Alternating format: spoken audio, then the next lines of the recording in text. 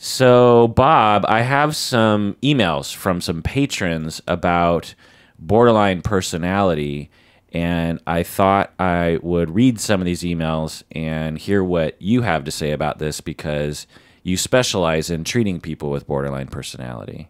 Does that sound like something we could do today, Bob? We can indeed. This is the Psychology in Seattle podcast. I'm your host, Dr. Kirk Honda. I'm a therapist and a professor. Who are you, Bob? I am your old friend from graduate school and also a counselor here in town in Seattle. Yeah.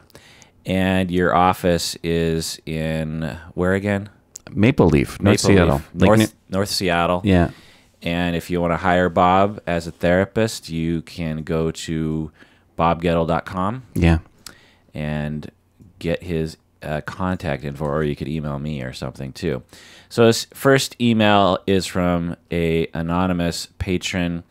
He says, "Hi, Kirk. I would like to hear an episode about growing up with narcissistic or borderline parents. I find myself tortured by a continual sense of shame stemming from childhood. A couple of issues that have come up on the podcast have also come up in my own therapy. This idea of the undeveloped sense of self. Recently, I realized how undeveloped my sense of self has always been. This would probably be a surprise to people who know me. Anyway, because of deep shame and self-hatred and the fear of being seen for who I am, I think my life has often been hell. The shame eats away at me and my sense of reality. I can easily fall into a spiral of anxiety, paranoia, fear, and anger. After 3 years with my therapist, doing psychodynamic therapy for the first time, I finally feel like I am truly aware of my problems. Yet my therapist tells me that I've been avoiding delving into the shame and that I should not reduce therapy, which I can't really afford anymore. And that doing therapy is the only way to reclaim my sense of self." So that's what his therapist was saying. So, Bob, let's break this down here. Any initial reactions to his email? Yeah, very articulate. This is a person who knows himself, and I particularly appreciate his curiosity and interest and what's the word for it? You know, like when you take charge of a thing. Go-gettedness, proactivity. Proactivity about his own well-being. Yeah, yeah. What is it like, do you think, to grow up with narcissistic or borderline parents? You know, what do we imagine for a young boy would that be like, do you think? I think it's a life of learning how to accommodate the other, the other being the parent, and not having a sense that that my own want, desire, feeling about a thing is primary, and I learn to manage my feelings and my own desires based on the feelings and desires of the parent, and often it's the dad show or the mom show. Interesting. So that is the conditions that result in what we call a lack of self, the self being a reference point or a sense of what I want and who I am, and this is how people see me. And when you're ignored by a narcissistic or borderline parent, and so not only are you ignored and neglected and not noticed and reflected upon, but you're also needing to really pay attention to them, because if you don't, they can have reactions that can scare you and hurt you. And so you need to be really vigilant on the other. And that's what you're talking about. Yeah, I'm not thinking that being vigilant on the other actually protects us from reactions. My own experience is that they just happen. Right. But we could imagine that paying attention might help to reduce at least the surprise of it or something, or maybe mitigate some of it, you know, just if please the other, please the parent, you know. Yeah. So, and then the person grows up into adulthood and still does not know who they are. And I've talked about this in the podcast before, and it's something that I didn't really get, because I do have a sense of self, is the thing. My parents were great for me when I was at the developmental window in which it's normal to develop a sense of self, pretty much like from 1 to 4 or something. It's that period of time when you're like, no, or mine, or I want ice cream. This is me, and I like these shoes, and this is my favorite shirt, and this is my favorite stuffed animal, and give me this, and and your parents are there to notice that and reflect that, and they don't necessarily know they're helping you develop a sense of self, but they have empathy and they care and love you, and if they don't have narcissistic personality disorder or borderline or whatever else might ail you to create a condition where it's hard to pay attention to your kids, then parents just normally react. And so, okay, Kirk, I get it. You want that. I hear that, let's think about whether or not that's best for you, or sure, here you go. Or, you know what? I get that you really want that, but you can't. It's just, or I see that you're really upset, or I see that you are tired. You look tired. Or I see that you are being a little bossy to people. I'll never forget, just as a side note, never forget this. I was 4 years old, and I'm playing with my friends out in the front yard, and I come inside just for a second, and my mom says, you're kind of bossy. And at the time, I remember this at the age of 4. I remember being like, what in the world is she talking about? Like that notion that because I was just behaving naturally, so to speak, and not reflecting, not even knowing that you could reflect on how you behave with your friends. Like the notion that someone's watching the quality of the way that you interact with people, Yeah. And then she's telling me something, and then it calls upon my brain to reflect on how I interact with people. Absolutely. It's a meta understanding of like, wait, so when I'm just acting normally, I'm bossy, which is what I'm gathering is a bad thing. And I didn't notice that. And none of my friends were saying, stop bossing me. But maybe they were thinking that. And so all this is swimming around in my head. I remember it being a very novel idea. Of course, at the age of 46, the criticisms have been in the billions, or the observations of my foibles, And so, but I remember that first moment, where it's like, wait, so I was being bossy? And I remember really trying to think about that. And thinking, do I care if I'm being bossy? And if I do care, then how do I change that?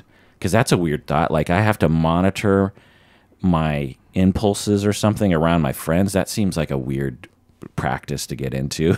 Aren't you just supposed to just play and act? And so that was a moment that my mom was paying attention and like reflected and didn't do so in a horrible way, didn't like smack me around or anything.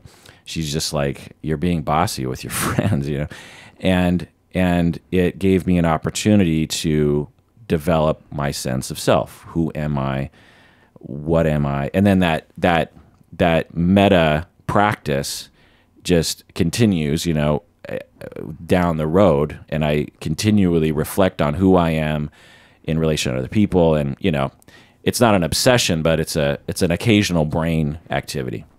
So if you are abused and or not reflected on in that way, and or you have parents that are so scary and hurtful that you have to really pay attention to them, then you never have that repetitive, habitual practice of who am I, how do other people see me, what do I want, what are my emotions, do I matter?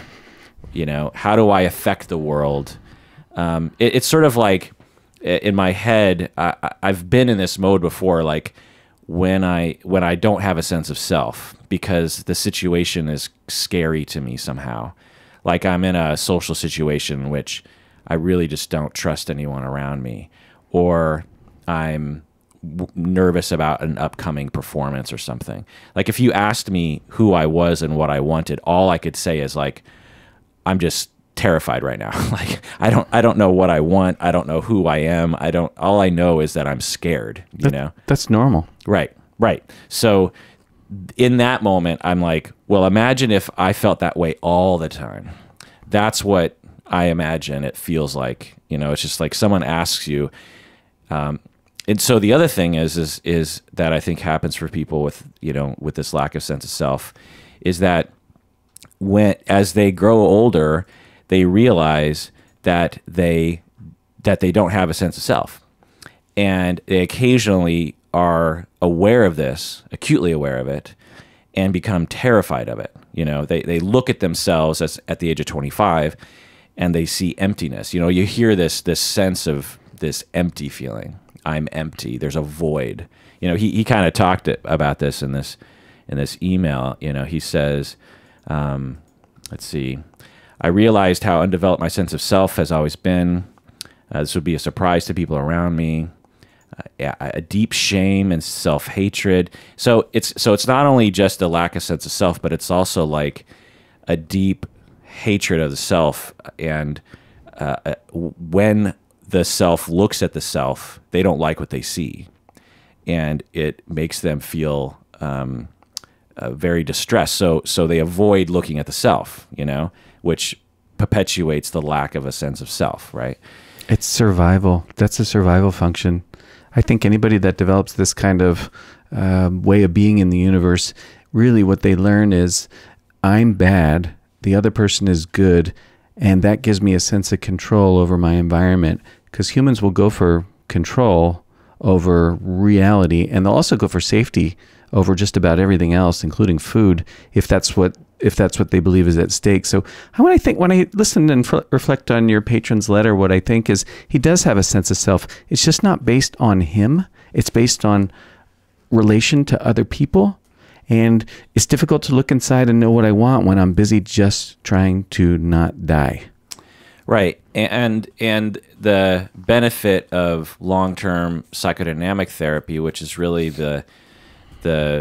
what I recommend, interpersonal therapy was what I recommend for people when they want to work on this issue.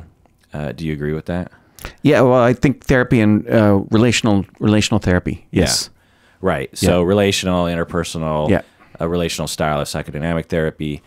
And what we mean by that is you meet with a therapist, individual therapy usually, and the therapist spends a lot of time noticing you, being interested in you, asking you questions about you. And also you talk about the relationship between the therapist and the client. And the client is invited to talk about how they think the therapist thinks about them. Because this is all the fertile ground, if you will, to develop a sense of self. Yeah. To be paid attention to be noticed, to be reflected upon.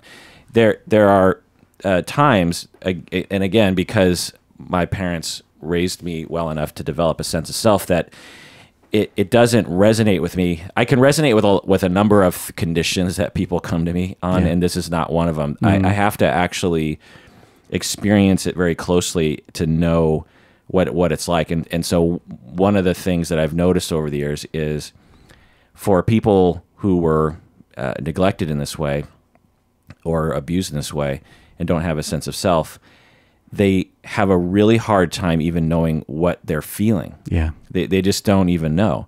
And from the outside, I'm looking at them and I'm thinking, well, you look sad, or you look scared, or you look angry, or something.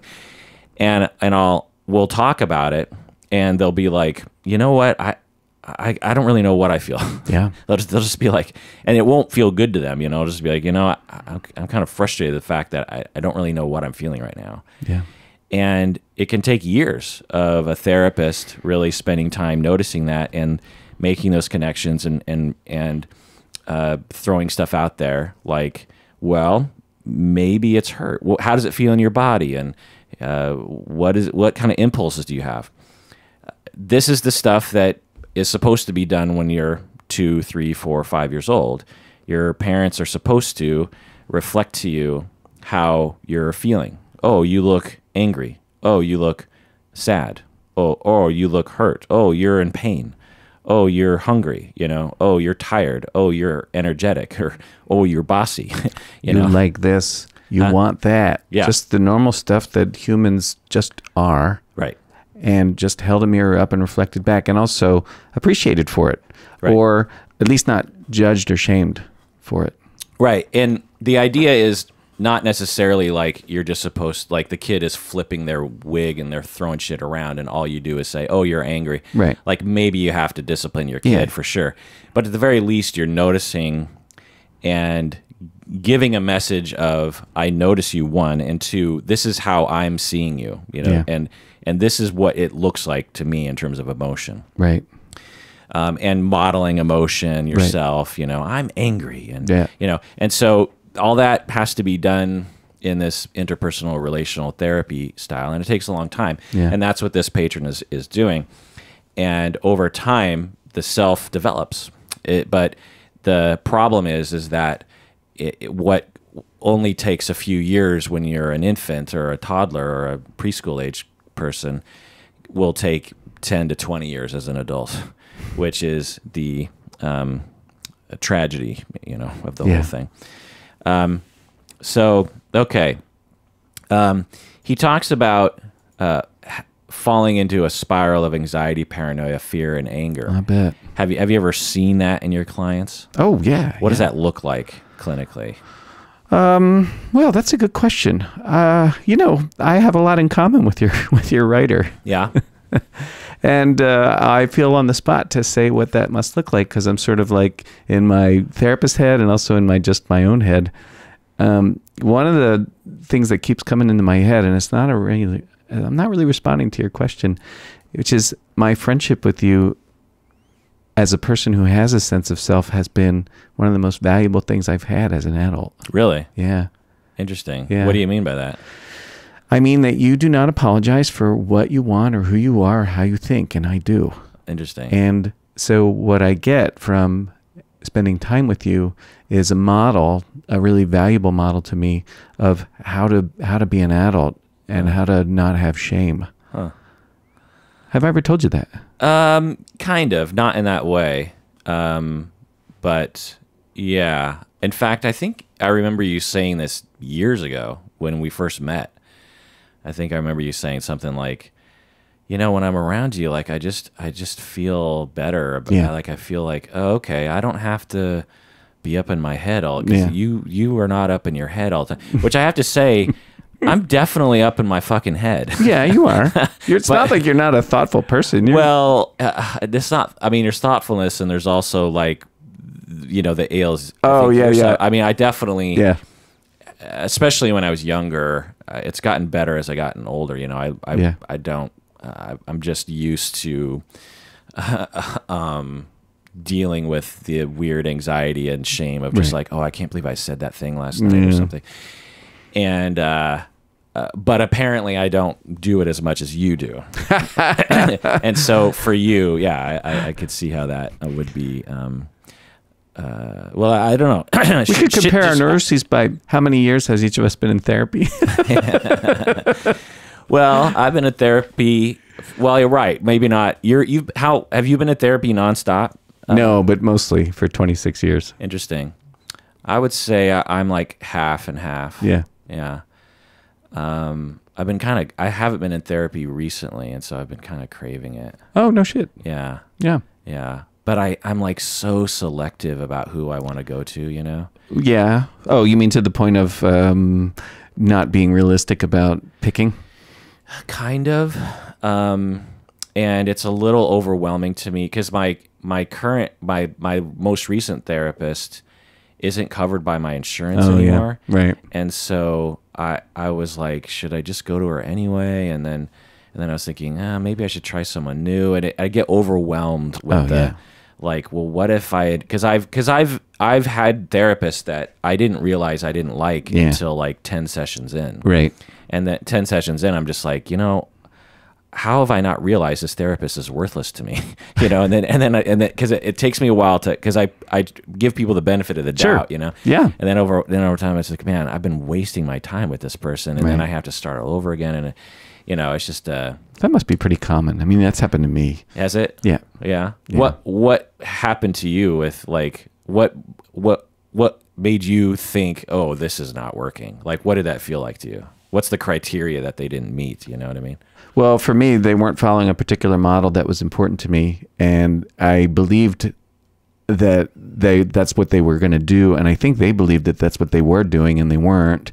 And what do you mean, like a particular model you were? Yeah, it was actually a couples therapist. Oh, okay. So I wanted the couples therapist to do a particular kind of therapy with us, EFT, whatever. But what she was doing, I think, was more cognitive.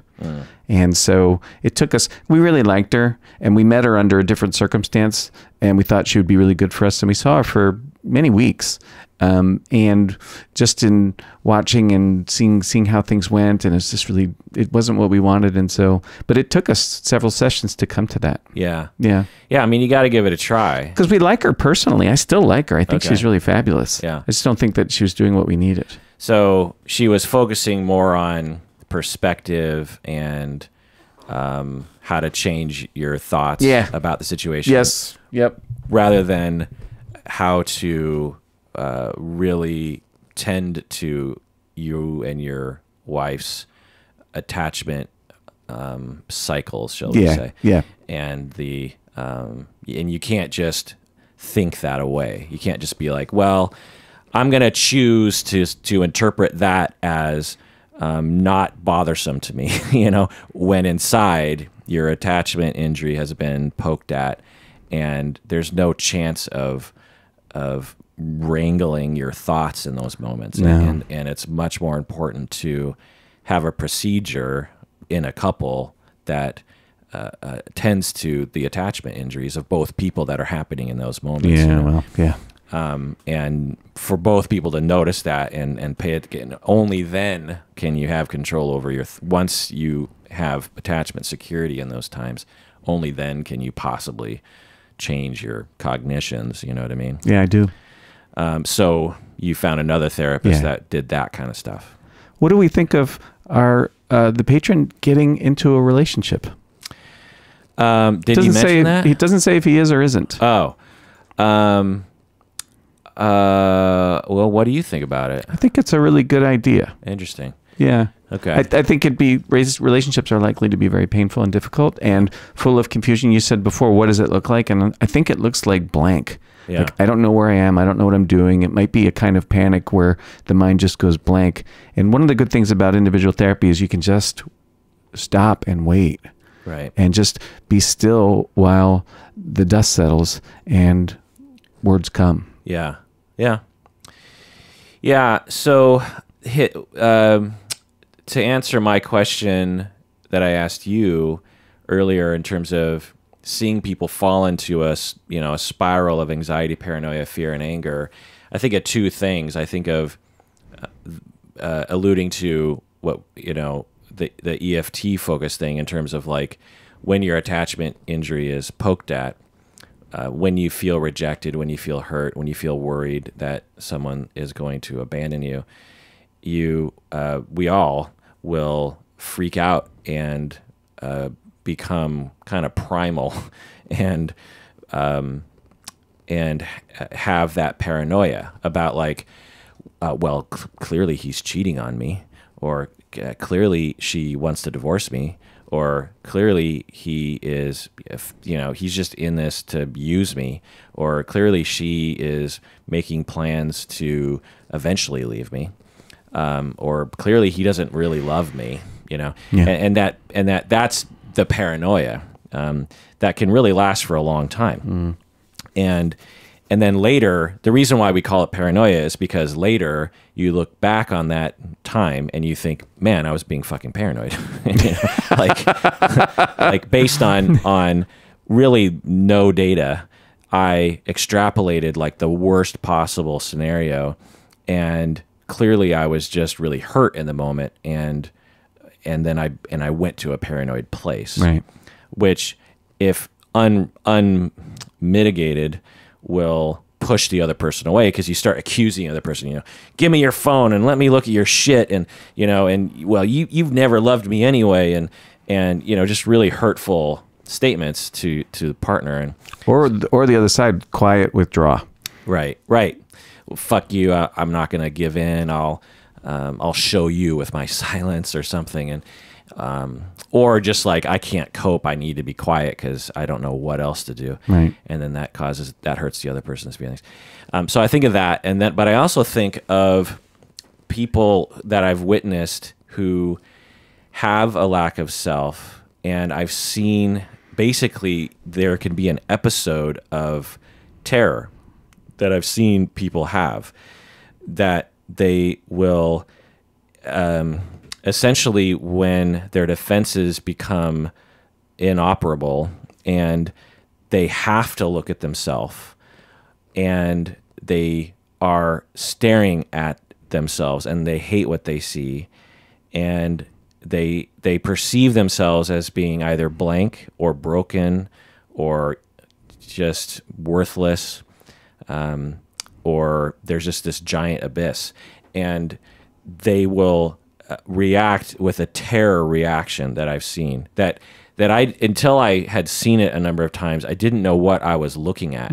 I would see it happen with clients and even with people around me sometimes, and I'd be like, what is happening right now?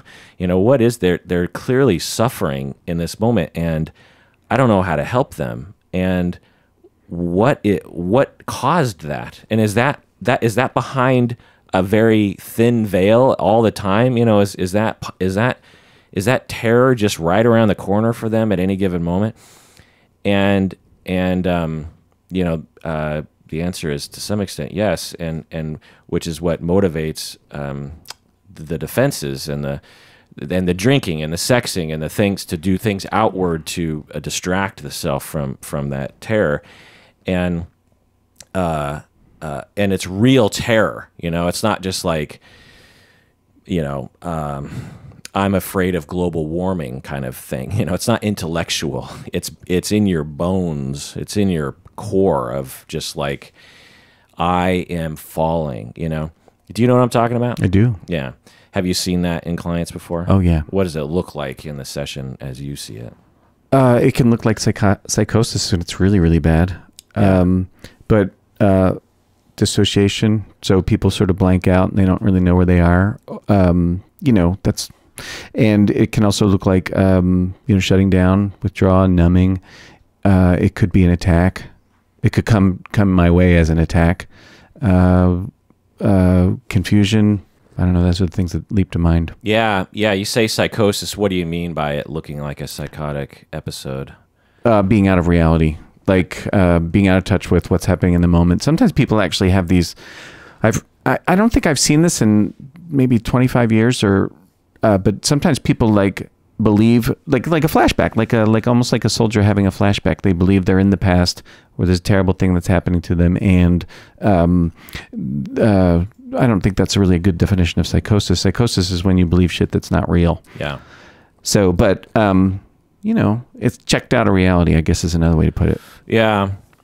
It's I always try to look for something in my life that can help me to feel it in my bones. Yeah, that's smart. The only thing I can point to is when I was very young, when I was probably like 3, I remember late at night, I was playing with my, you know, as I was in bed, you know, expected to fall asleep, I was playing with my stuffed animals.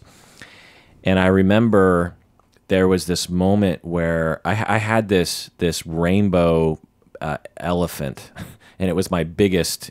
It wasn't that big compared to today's stuffed animals, you know, but it was my bigger stuffed animal. And I remember playing with. I was like playing like they were imaginary friends, like they were real. You know, you go over here and I'll go over here. You know, I was just kind of having this conversation with them, and I remember somehow I got the sense like I had betrayed the elephant. And I remember almost visualizing a lightning bolt or something that came out of me into the elephant. And I felt an abyss open up in my soul or something. It had something to do with betrayal, and it had something to do with just, you know, like the most supreme disappointment imparted on another creature of any time, of any place, you know. Like I had essentially it was like, but it wasn't anything I had done. It was just a sense I got, and I remember that feeling, and it was terrible. It was just it was a terrible feeling I got.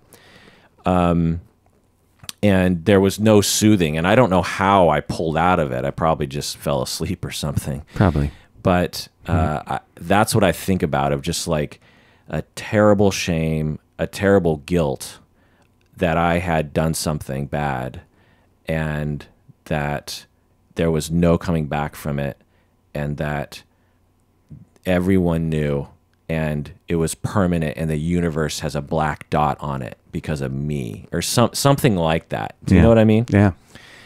Well, let's take a break because that was intense, and let's go on to another email from another patron, but instead of borderline parents, this person has a question about having a borderline child. What do you say? Yeah, it sounds good.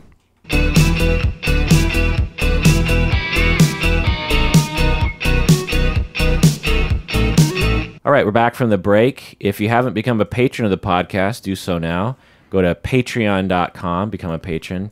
When you become a patron, you don't have to listen to commercials, which are annoying, and you also get access to all of our patron exclusive episodes. So, so just a last sort of thing here about the previous patron emailer.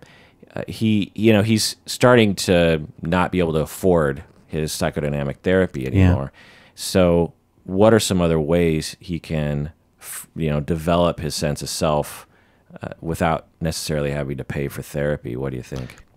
I was thinking about group therapy. Okay. Group therapy is cheaper. Yeah. Because it's, and a good group therapy, I think, reenacts sort of bits of family, and also one gets a sense of one's place in relation to others because there they are right in front of you. Right.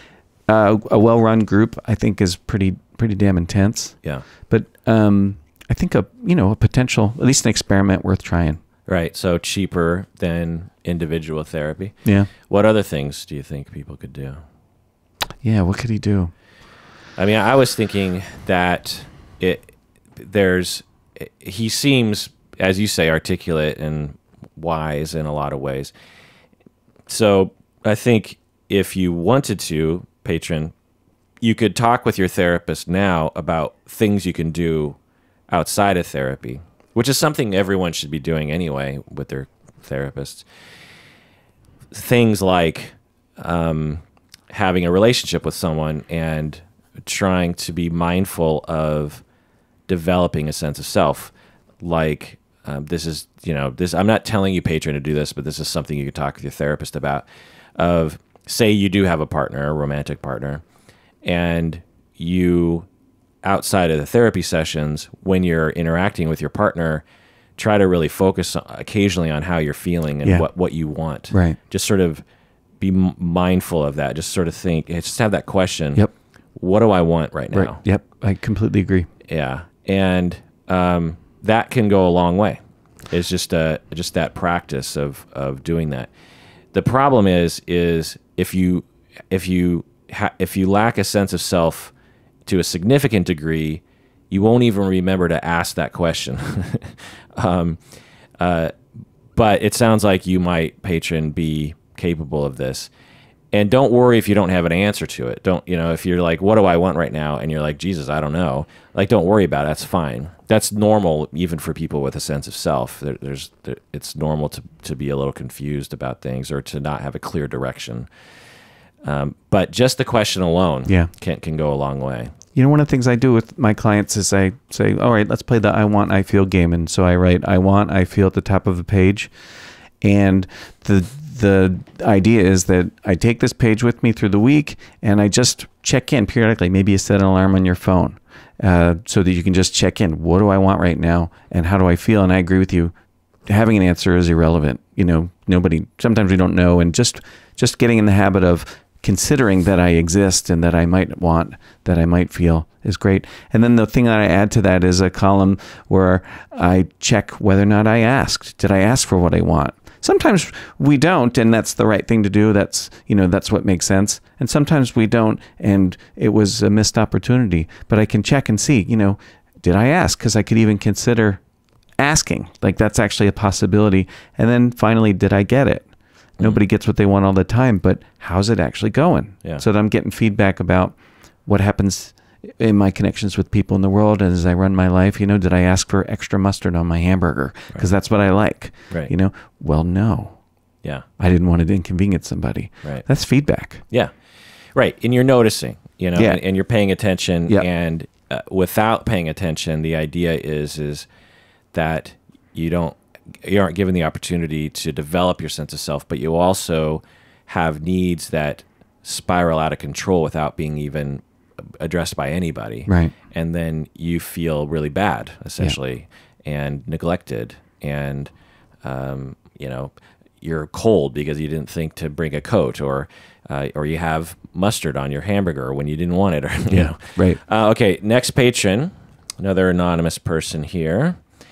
And by the way, listeners, when you email me, let me know if you want me to read your name or not. Some people actually want me to read their name. They're like, feel free to read my name. But if you don't say whether or not it's okay to read your name, I will make my best judgment about that. And these sorts of emails, I just will anonymize just because it makes sense to do that. But anyway, so I'm kind of saying this of like, let me know what you want me to do with that. And two, also know that if you have emailed me in the past or you email me in the future, I tend to err on the side of anonymous, because it's like, why say the name if you don't have to? Did the last patron want to be anonymous and say so? I think so. That's brilliant. Yeah, I think so. He spoke what he wanted. Good job. All right, next patron. I'm in the process of separating from my husband, and one of our major issues has been the way his teenage daughter relates to me and his refusal to get involved. The teenager, she and I had a good relationship for the first few years of the marriage, and then she experienced some real trauma in her life that didn't have to do with me. And since then, she's been in a very obvious distress. She's had panic attacks. She engages in self-injury. She has an eating disorder. She is defiant, and she bullies me and her other family members, and she threatens me and her other family members, but not her dad. I moved out of the house in large part because I'm sincerely afraid of her. She's been in therapy for more than 2 years now, and the anxiety has eased up a bit. There has been no diagnosis aside from general anxiety, nor any discussion of medication. The therapist has had limited interaction with my husband, me, and other people in the system, and has counseled us to be patient and for us to let things go, even in the face of some really nasty, crazy-making behavior from the teenager. Before I left the house, the teenager borrowed my backpack and returned it with her journal in it. And I read it. Oh, boy. It was full of descriptions of her struggles and pain, as well as detailed threats concerning me, meaning that, in her journal, she was writing that she wanted to hurt her stepmom. Wow. It was at this point that I moved out, and I asked my husband to read the journal and share it with the therapist. I know there's a conversation to be had about respect for privacy. Sure. I'm still conflicted about whether I did the right thing when I read the diary. I'd love your insights on this. So, Bob, what do you think? Is it okay that she looked at the diary? I think at this point it does not matter. Yeah, what do you mean? Cat's out of the bag, and now you got that to deal with. Yeah. So, I would think stepping away from right and wrong in this case and just dealing with what is the impact of this on child. Yeah. You know, like, okay, well, she's pissed, so that's what we deal with. Yeah. You know, what's been injured, you know, a sense of safety or trust or whatever. And clearly the writer, your patron, is scared, and that really matters. Right. So I don't know that stepping lightly around that is a good idea. It seems like addressing it is really necessary. Right. And might call for things like this. Yeah, I've talked with a lot of parents about this issue because there are, right now, there's, even if your kid doesn't have a journal, there is a lot of opportunity to secretly view their life through their Facebook page or their text messages or their email. And it's an interesting question because when we were kids, I don't know about you, but in my family, if I had a journal, but I assume my parents never looked at it, but maybe they did. I don't know. But if I had like a secret, I don't know, a pen pal or something, and it was like an older woman or something, I would guess that I wouldn't feel betrayed if my parents read those or like broke into that situation, you know? And so anyway, my point is that I talk with a lot of parents about this issue because they'll say, so Johnny left his laptop out and his Facebook was open, and I thought maybe I should look at his Facebook messages back and forth with his friends. Or Johnny left his phone out and I wanted to look at his text messages, you know, what or Snapchat or whatever he's doing with these people. And I'll tell you that it's a very complicated issue. Yeah. You know, it's not like, you know, if you have a spouse, then it's a whole different thing, right? If you have a spouse, then I don't know. To me, morally, I think you don't have the right to spy on your spouse for no reason, you know? And it's, I think, a reasonable expectation that you should ask about that kind of stuff. But I don't think it's a reasonable expectation that when you're 10, that you get to have like privacy in that way. Good point. Maybe when you get older, I don't know.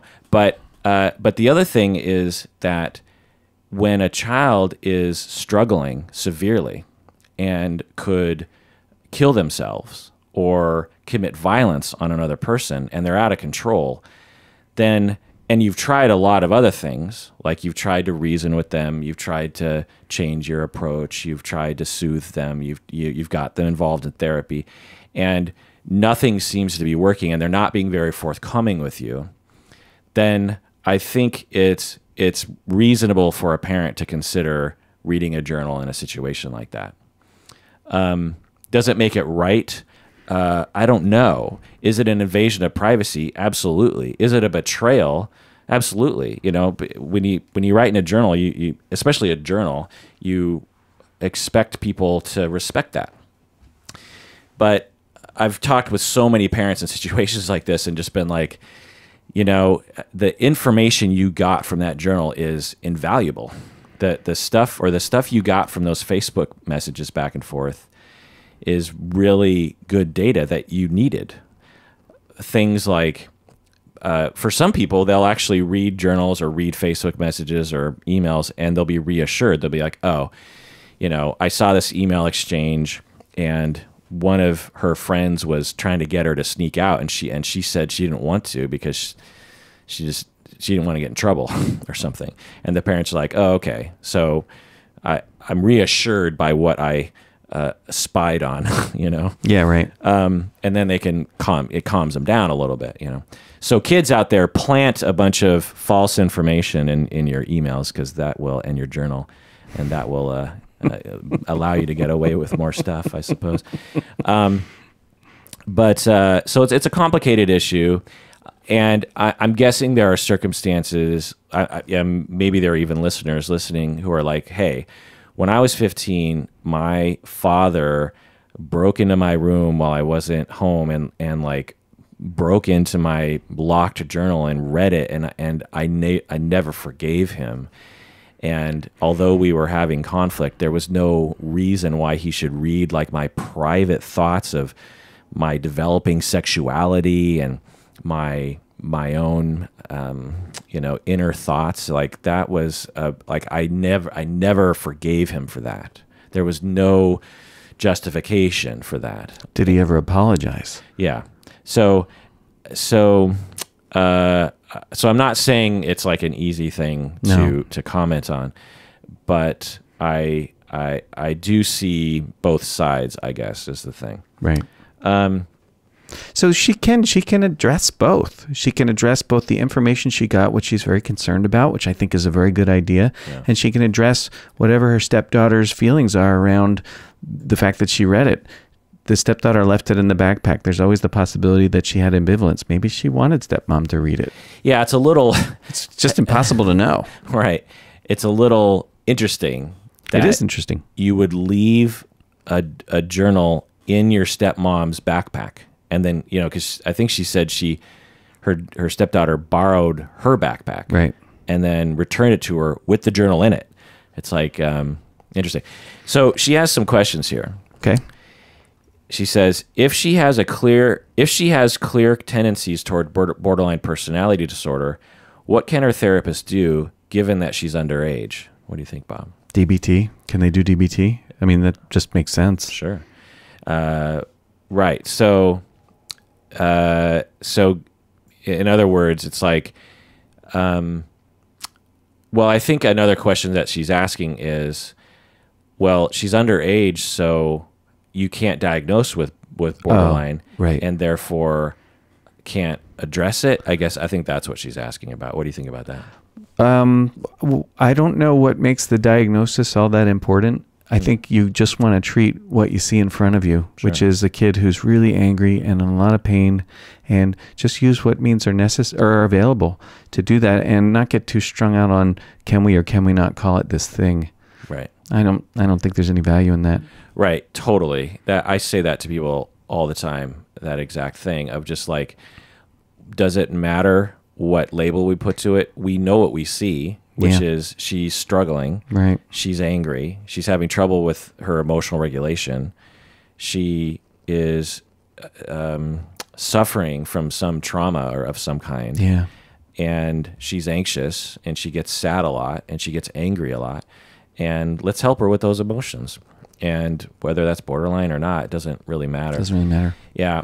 My opinion on this is, there's this weird technical cutoff, shall we say, right, that you can't diagnose a underage person, meaning under 18, with a personality disorder, because the reasoning is that all teenagers have personality disorders, is the way that people joke around about it. It's like, in other words, having emotional chaos and not knowing who you are, and having difficulty with emotions as your hormones are, changing, is par for the course. And so it's a very irresponsible thing to just look at a teenager and go, oh, you're borderline or something. Right. But on the other hand, what is it about that magical day upon turning 18 that suddenly that's all different? Sure. So there has to be a gradient, right? There has to be some kind of clinical opinion and wisdom that comes into that. Yeah. And you can absolutely look at a 15-year-old. I think her stepdaughter was something around that age. Maybe she never said. that you can say a lot of things are pointing to borderline personality. Now, it could be a teenage phase, but it's looking awfully like there's a possibility that this person is going to have difficulty with a borderline personality for quite some time. And maybe not, but that's true of anyone of any age, really. You can look at a 25-year-old and say the same thing, because there's no biomarker for borderline. It's clinical assessment and opinion. And so a lot of times they'll talk about teenagers as having budding borderline. They'll call them budding borderlines, which I think is fine. But I have no problem diagnosing teenagers with borderline. I've treated enough borderline teenagers to know the difference between what is a phase, or because you can have teenagers who have some rough years and in their adult life have a totally stable personality. And I feel like I've been with enough families to be able to tell the difference. Now, whenever I venture into those conceptualizations, I never am sure of myself, because of clinical experience has taught me that I know barely anything about the human mind, let alone like trying to predict the future. But what does it mean for me to conceptualize someone as borderline? It's basically what you're saying, which is like, it doesn't really matter. I'm still observing like a real human with a real set of behaviors and tendencies and stuff. And it's like, if I label that borderline or not, it doesn't really matter. And it also means, borderline means something different. I'm convinced it's something, every clinician has a different version of borderline in their head. Yeah, right. And so, whereas with other disorders, it's less so that way. Major depression is a fairly, when I talk with other clinicians and we're talking about major depression, I usually have confidence that I know what's in their head. When I hear people talk about borderline, I have no idea what's going on in their head. Anyway. Yeah. So, but I think what this patron is getting, so let me ask some other questions that she said. Would the therapist proceed as though a diagnosis had been made without naming the diagnosis to the client or her parents? So I think we answered that question. We kind of answered that, yeah. And her other question here is, would there be room to discuss those suspicions before she turns 18 in order for her and her family to educate themselves about the condition? I think we kind of answered that question too. Yeah. I think what's really happening here with the patron is a sort of classic scenario that annoys me as a family therapist, in that we have a teenager who is suffering and willing to go to therapy, which is great. She's going to therapy. The individual therapist occasionally meets with the parents, but this stepmom is feeling neglected essentially by the treatment plan. The stepmom, the patron who's writing in, she's like, I don't really know what's happening. Does the therapist know that this kid has these problems that I'm seeing? What am I supposed to do? I feel like what this family needs is a family therapist, or this therapist needs to switch to family therapy or something, or do both or something. Yeah. Because as we can tell, the teenager isn't the only one who's suffering here. And they're in a classic situation in which the biological father, so the patron is writing in and saying, I'm leaving the house not only for my safety, which I totally honor, by the way. Absolutely. Which if I were in your shoes, patron, I might do the exact same thing.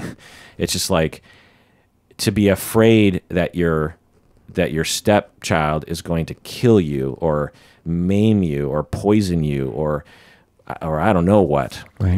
or try to blackmail you or get into your email or something and use something against you, like because they have self-professed intentions to do so in their diary, like I would be terrified of that. Absolutely. But the biological father is extremely dedicated to his daughter, right? Sure. And so and it sounds like the daughter is targeting the stepmom with all of her energy. And so the father is like trying to hold on to his relationship with his daughter. And he can't always defend his wife because that'll aggravate the daughter. And then the stepmom is looking to the husband of like, how come you're throwing me under the bus here? And the father is like, well, I don't know what to do. I love you and I want our relationship to work out, but I also love my daughter, and I can't just give up on my daughter.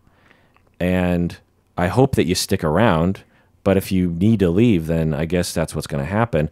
And then the stepmom feels hurt by that. Sure. And like, what am I doing here? And, right. And so it becomes this, it's a very common scenario that I see, and a family therapist can help with that shit. You know, there's no reason why, or a couples therapist, there's no reason. What I always tell couples in situations like this is the two of you are dealing with an extremely difficult situation. There are a lot of people suffering in this way, and almost no one talks about it. And it is extremely stressful to have a child who is self-injuring, who has disordered eating, who is making threats, who is out of control, who is doing God knows what with who is, where is this kid heading? The shame of it all, the pain on a minute-by-minute basis in this home. It's stressful, and there's no reason why that has to destroy your marriage, is what I say. But you will have a tendency to turn on each other because of the stress. You'll have an impulse to try to blame someone, and you'll turn to each other, or you'll be in a bad mood, and you won't have the luxury of giving each other grace, and that's going to happen. But it would be a tragedy that this outside thing to your marriage would destroy something good. And so that's sort of the basis that we start from.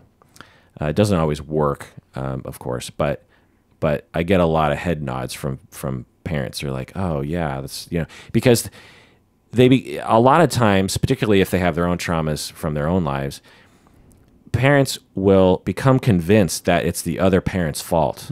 They'll just be like, because they're looking at the situation, and there's, like this stepmom might be looking at the situation being like, I have this completely out of control stepdaughter, and I want my husband, her biological father, to be more stern. That's the answer. He needs to be more firm with her, that kind of stuff. And it's like, maybe, but there's probably no answer to the question. There's probably no solution to magically fixing, and I'm not hearing this from the patron. The patron's not saying that, but I see a lot of that of like this, like a common scenario would be the stepmom would be blaming the father for not being, firm enough with boundaries. And then the biological father would blame the stepmom for being a little cold and being a little too quick to judge or too quick to be stern or something.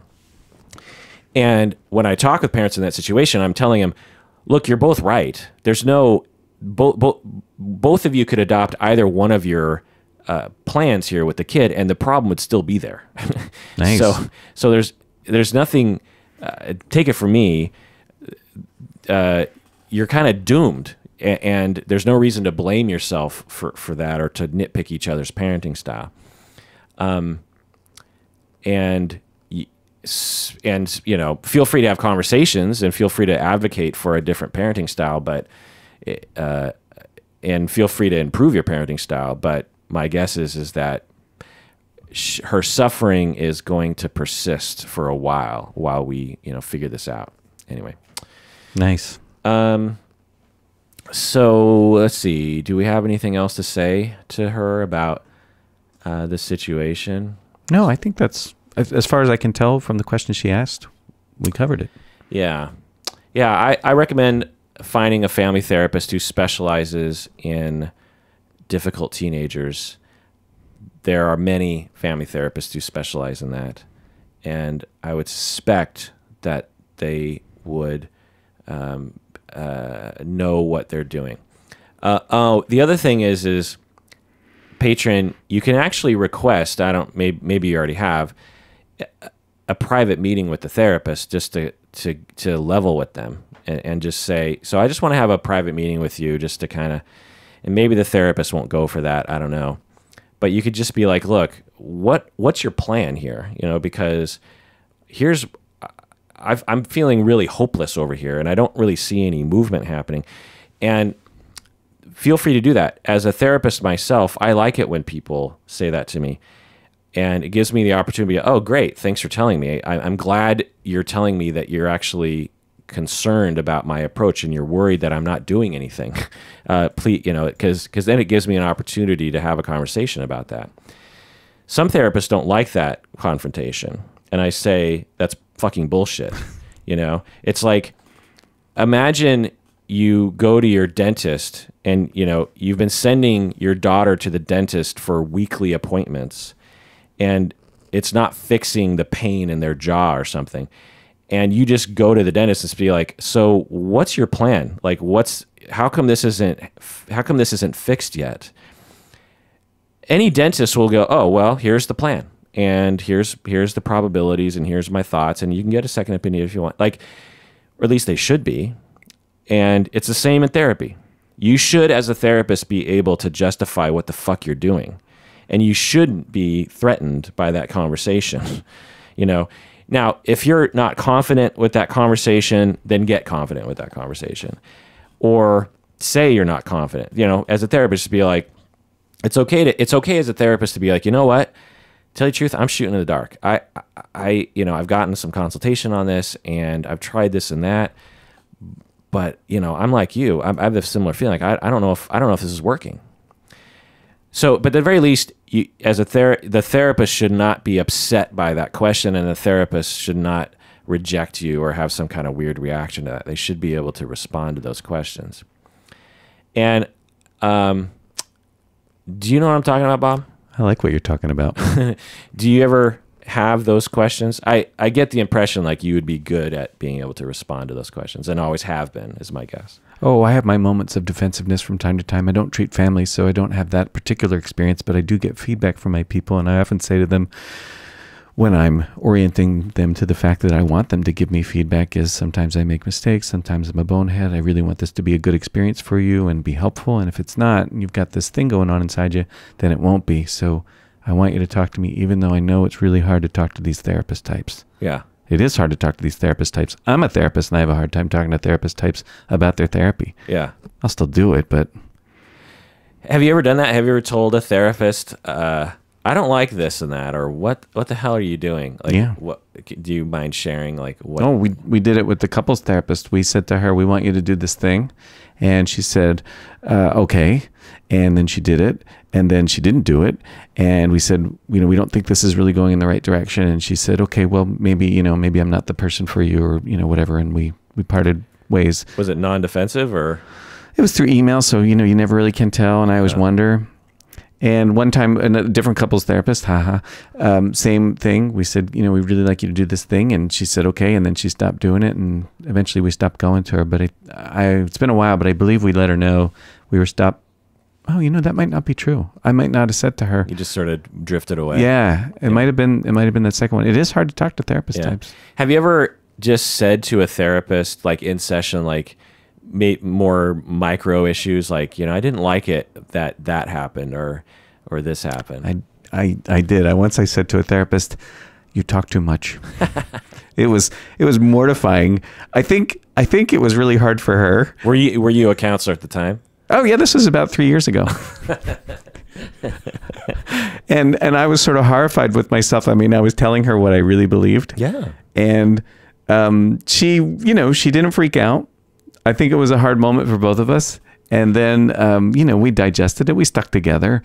And later she said to me that she really appreciated that feedback. that she wondered about that, and she had been thinking about that with her other clients and had changed some of her approach. That's funny. Yeah. And the person I see now, I suspect would be amused, delighted, maybe anxious, because he's pretty upfront about that sort of thing too, but would want that kind of feedback. And yeah, you say mortified, and that is a good word for it. One of the most mortifying realizations or events that you can have as a therapist is not only to realize yourself that you're talking too much, but to have a client tell you you're talking too much. There's so many layers of shame involved in that, because that is prime directive for therapists is listen. And by definition, an extension of that, stop talking, if it's not helpful, And I think another layer is, I think a lot of us, maybe therapists in particular, just have a general shame if we've been talking to someone and someone isn't interested, to walk away, to hear through the grapevine. It's just like, man, that guy is so boring, or that guy talks about the dumbest stories, or that guy repeats himself over and over again, or there's something deep about that sort of shame, and that I've felt, for myself, because I'm a very talkative, slightly narcissistic person, and so I know exactly what that feels like, and I probably talk too much as a therapist sometimes, and as an instructor too, by the way, so I can absolutely identify with feeling mortified. But on the other hand, it's like maybe even a primer directive as a therapist is if a client or a student or a supervisee has a complaint about me, I am freaking responsible to respond to that. Sure. It is my responsibility to hear that and like provide safety and prove to them that they have every right to tell me. So whenever I hear stuff like that, I instantly go into this mode of just like, thank you for telling me. Right. I'm going to tell you, it doesn't make me feel great, but I'm glad you told me, and you should tell me. And now that gives me the opportunity to change my ways. And let me talk for 20 minutes about how I'm going to change my ways, about not talking so much. Well, that does it for that episode of Psychology in Seattle. Thank you for joining us out there. Thanks for joining me, Bob, to talk about this. Yeah, thank you. And to patrons, let us know what you think about what we're saying and give us some updates. We want feedback, apparently. Yeah. Did we talk too much? That does it for that episode. Thanks for joining us. Please take care of yourself, because you deserve it.